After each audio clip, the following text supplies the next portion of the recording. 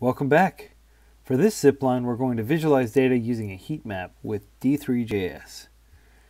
First, let's take a look at what we mean by a heat map. One of our campers built this graph of monthly global land surface temperature from the year 1753 all the way on up to 2015.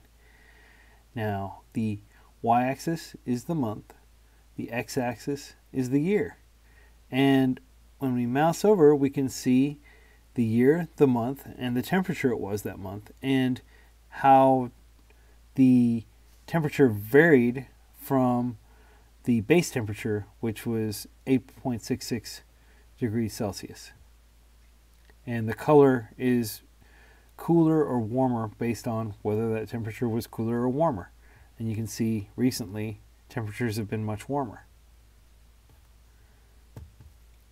For this zipline, don't look at the example project's code, figure it out for yourself. Fulfill the user stories below using whichever libraries and APIs you need, but give it your own style and be sure to use D3 to build this project.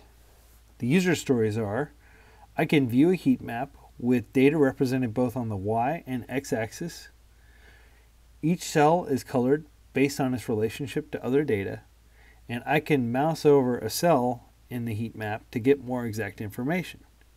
Here's the dataset we used to build this. As you can see, I'm using the JSON formatter Chrome extension to make this JSON pretty. So the data are the year, the month, and the variance from the base temperature up here at the root. You don't have to use this dataset. You can use whatever data appeals to you. However, you will need to get it to conform to the heat map D3 format.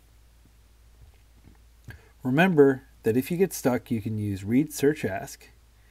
And when you're done, be sure to share your zipline with us in our code review chat room and also on Twitter and on your city's campsite on Facebook.